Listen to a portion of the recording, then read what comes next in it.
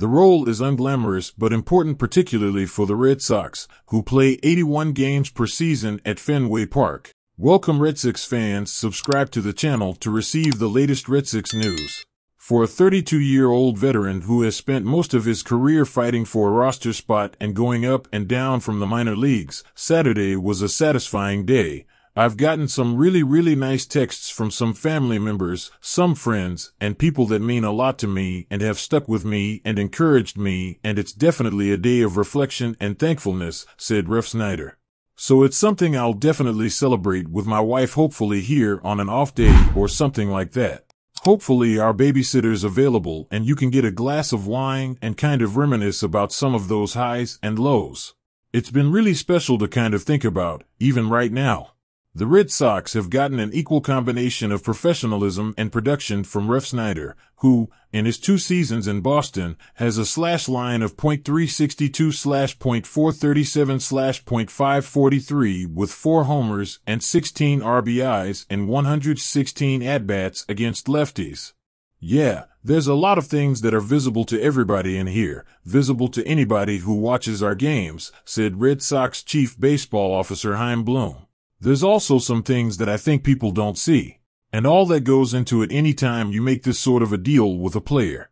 It's about the player and it's about the person, added Bloom. I mean, since Rob's come in here, he's done a lot of things to help us win games on both sides of the ball. Great at-bats every single time, plays the game the right way. And in here, he does a lot of things to help the group. He's an outstanding teammate. A right-handed hitter who can hammer left-handed pitching on a consistent basis is no small thing, and that's why the Red Sox signed veteran outfielder Rob Ref Snyder to a 1-year contract extension through the 2024 season with a club option for 25. Ref Snyder will earn a base salary of $1.85 million next season, and the option is worth $2 million. Ref Snyder was called up to Boston for the second time last season on June 10th and stayed for the rest of the season. A month into the offseason, the Red Sox signed him to a 1-year deal.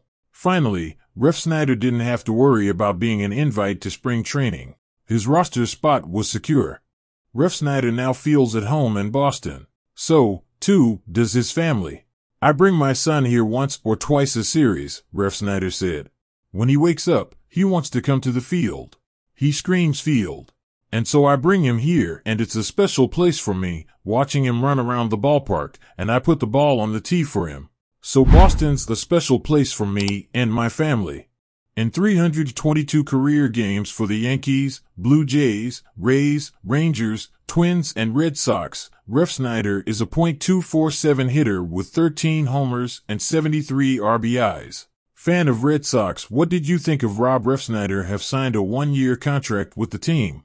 Leave your comment and opinion. Subscribe to the channel to receive the latest Red Sox news.